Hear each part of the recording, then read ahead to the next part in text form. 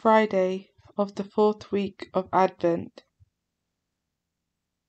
24th of December 2021. First reading from the book of Samuel. Once David had settled into his house, and the Lord had given him rest from all the enemies surrounding him. The king said to the prophet Nathan, "Look, I am living in a house of cedar, while the ark of God dwells in a tent." Nathan said to the king, "Go and do all that is in your mind, for the Lord is with you." But that very night the word of the Lord came to Nathan, "Go and tell my servant David, thus the Lord speaks, are you the man who built me a house to dwell in? I took you from the pastures, from following the sheep, to be leader of my people Israel. I have been with you on all your expeditions. I have cut off all your enemies before you.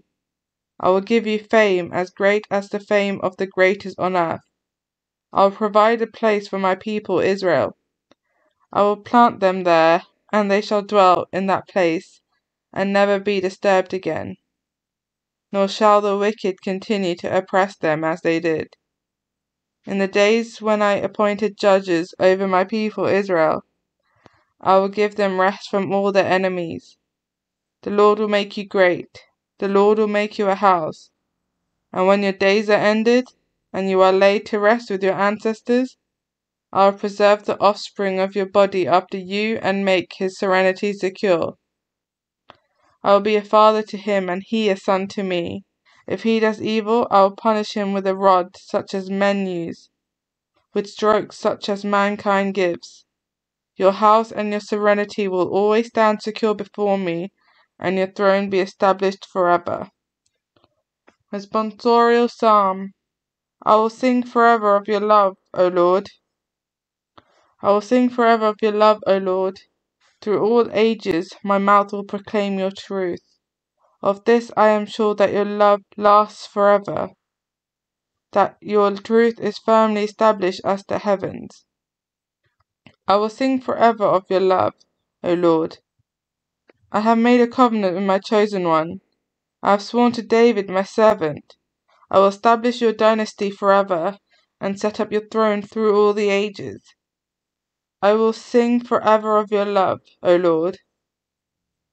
He will say to me, "You are my Father, my God, the rock who saves me." I will keep my love for him always. With him my covenant shall last. I will sing forever of your love, O Lord. Gospel acclamation. Hallelujah, hallelujah. Morning star, radiance of eternal light, Sun of justice, come and enlighten those who live in darkness and in shadow of death. Hallelujah.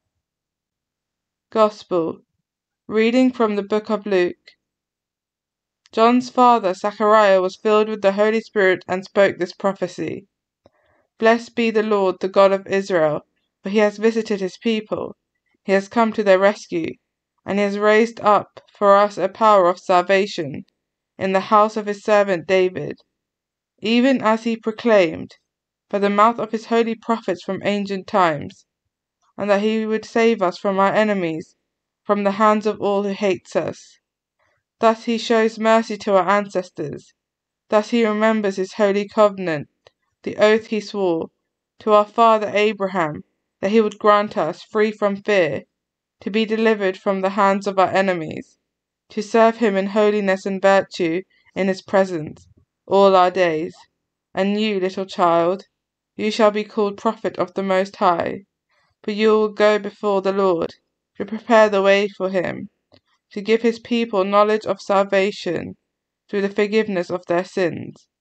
This by the tender mercy of our God, who from on high will bring the rising sun to visit us, to give light to those who live in darkness and the shadow of death, and to guide our feet into the way of peace."